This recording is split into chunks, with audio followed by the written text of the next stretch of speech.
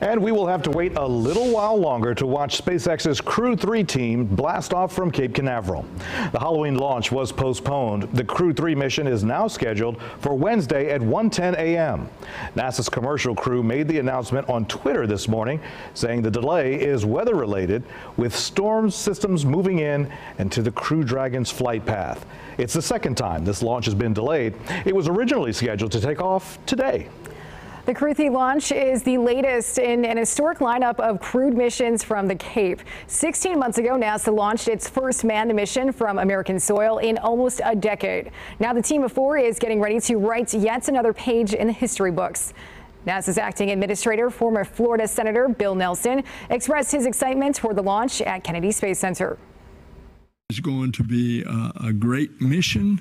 We were down for a while after we retired the space shuttle, but now we are launching Americans on American rockets from American soil. The Crew-3 team has already gone through a dress rehearsal and passed all their flight readiness reviews. Again, the launch is postponed to Wednesday. NASA and SpaceX are targeting 1:10 in the morning. And we, of course, will bring it to you live on Fox 35, also on the Fox 35 News app.